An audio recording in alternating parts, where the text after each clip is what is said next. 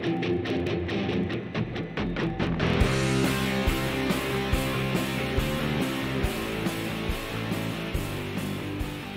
everyone, welcome to the Knacklers workshop, and today's weekend workshop tip is this little tool I made. Now it may look very similar to a hacksaw blade, and that is because that's what it is. So I very simply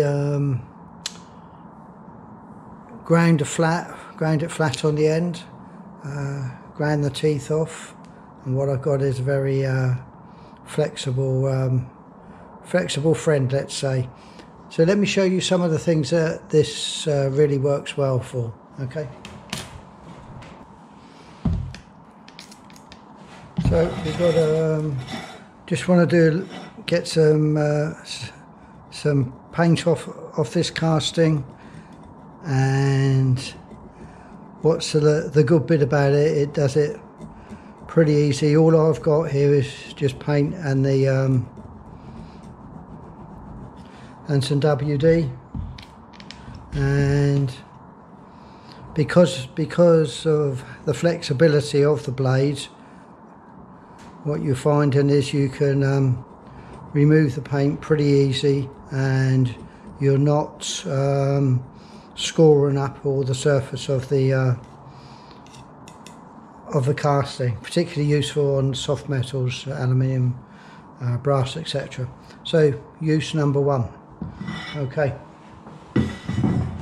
so if you want to apply some grease to something, you can just use it, and again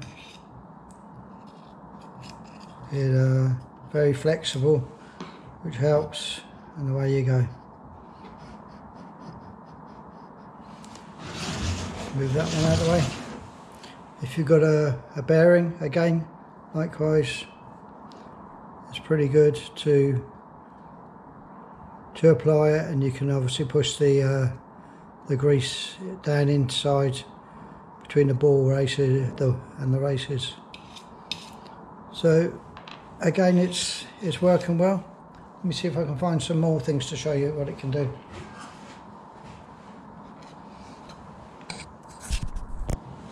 Stir and paint, saves your best screwdriver. Again, sort of quite flexible, can get the gunja at the bottom, or the residue of the paint at the bottom, easy to wipe off. Another job done. Righto, we got some more. And it can also be used for clearing out your T-slots on your lathe and milling machine. Very good tool.